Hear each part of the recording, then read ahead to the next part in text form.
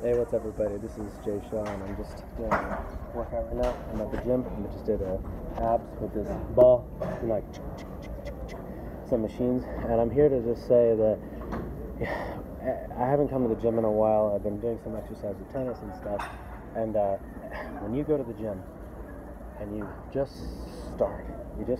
Don't think too much about, oh, it's going to be an hour, it's going to be 30 minutes, it's going to be this difficult. No, you just start, you take the baby step, you lock in, you do the first thing, be it machine, be it whatever.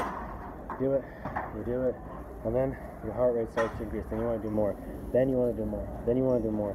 And what happens is that it at a very basic aspect of character building, it eliminates a tremendous amount of sloth, which is a biblical sin, right? Laziness, right? And so many of the other outflows that come from laziness, right? It ends up helping you become active, and your heart rate, you become alive. You come alive when you're here. Your body is able to fight off infections more naturally. Other things like fats are less likely to cling on to you.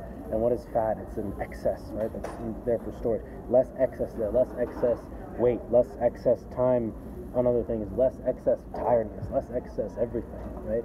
So when you see someone who's slim and trim, one of the reasons that you sort of biologically see that as good is because it shows that there's the machine is working efficiently. The machine is able to move, and it's moving beautifully and nicely. I mean, yoga and everything is involved in this as well.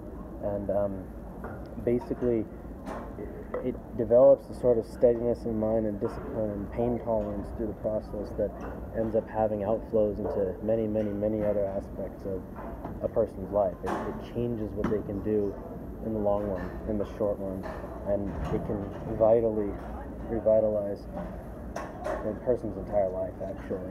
It's one of the practices that has the ability to do this, so I definitely recommend somebody does it, especially if someone's been out for a while. It's not hard to just walk on in. Even if you don't have a gym, just go to your room or whatever, if you have weights or anything, and just start. You just start, you keep going. I've been at it for 11 minutes, not too long, but it's enough to get the heart rate going. It's enough for me to feel this, enough to be able to say it. So that's what I got to say for now. Hope you're well, and I'll be back. I'll be back with more.